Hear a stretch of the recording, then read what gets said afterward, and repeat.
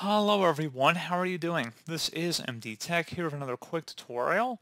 In today's tutorial, I'm going to show you guys how to insert 3D models into Microsoft Word documents. So this should hopefully be a pretty straightforward process here, guys, and without further ado, let's go ahead and jump right into it. So all you have to do is select the Insert tab up at the top, and you want to select above Illustrations where it says 3D Models. Go ahead and left click on that, and you can search various 3D models from the Microsoft catalog here. And once you've found one that you like, you can just select the Insert button and give it a moment here.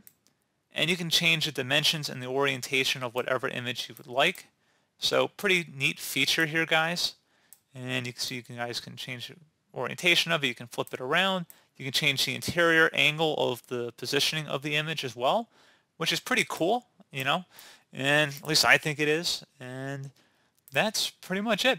So, as always, thank you guys for watching this brief tutorial. Do hope I was able to help you out, and I do look forward to catching you all in the next tutorial. Goodbye.